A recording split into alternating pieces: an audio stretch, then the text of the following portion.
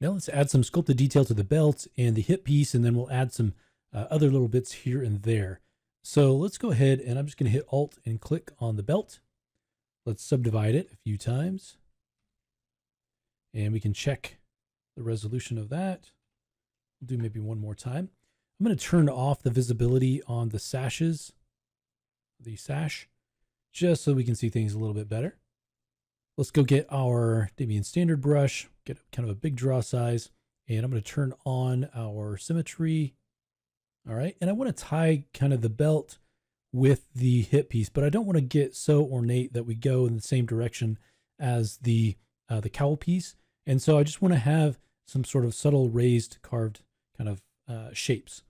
And so I'm going to turn on, make sure radius is set fairly high. So I don't want to work this back in. So the first one, I'm going to take my draw size down a little bit.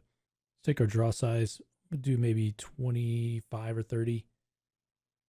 I'm going to start at the top, kind of come down like that. And then I'm just going to do two more. I want this one to be a little bit closer. And then maybe one right here. Can go back in with a low smoothing amount and smooth that back in. Let's alt click on the hip piece, and I'm going to subdivide this fairly high. And then I'm going to do kind of the same thing here. Let's check the resolution here.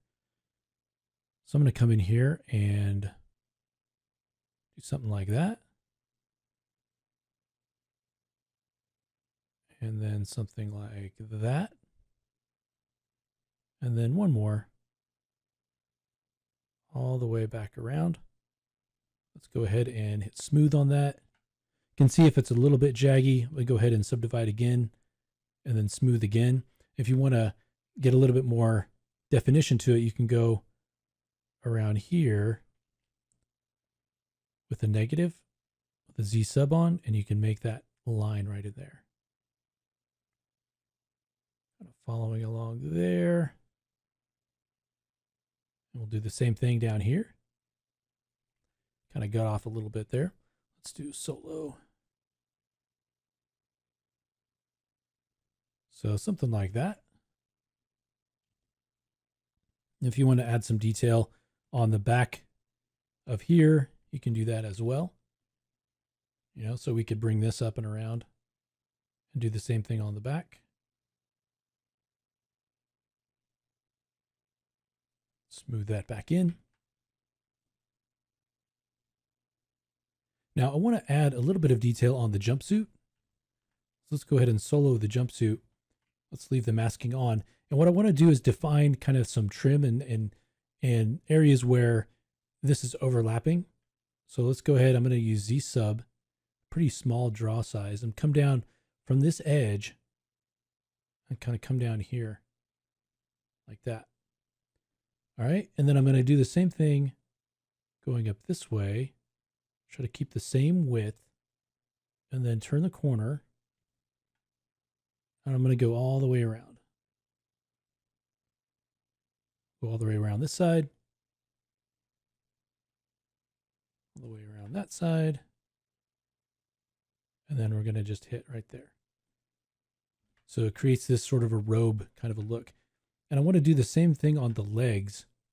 I want to have some trim that comes up. And so I'm going to go ahead and draw this out. And along the leg. Same thing here. So that we can kind of define this as maybe a little bit of a shinier type of material versus what I want to be kind of a velour. This would be more of a satin or shiny look to it. So something like that. Turn off solo. Let's go ahead and turn our sash back on. And for the sash, let's go ahead and select it. I'm just going to subdivide it a few times. And then right up here, I'm going to kind of bring this down a little bit, show it's kind of bunching together. We can kind of create a little bit of wrinkling there. Same thing here.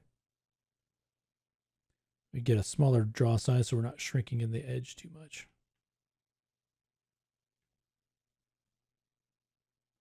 Something like that. Same thing down here.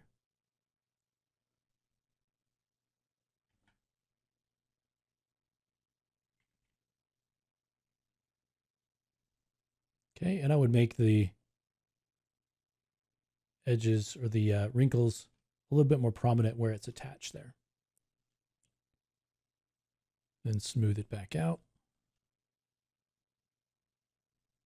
Something like that. So once we get some of that detail added, the next thing that I want to do is to go in and add the buckle. And to do the buckle, we're going to use a tool in ZBrush called Shadowbox, which is a really cool method of creating based on the intersection of different kinds of masks.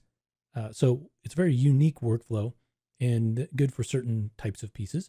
And so we're going to use it for that. So we'll do that next.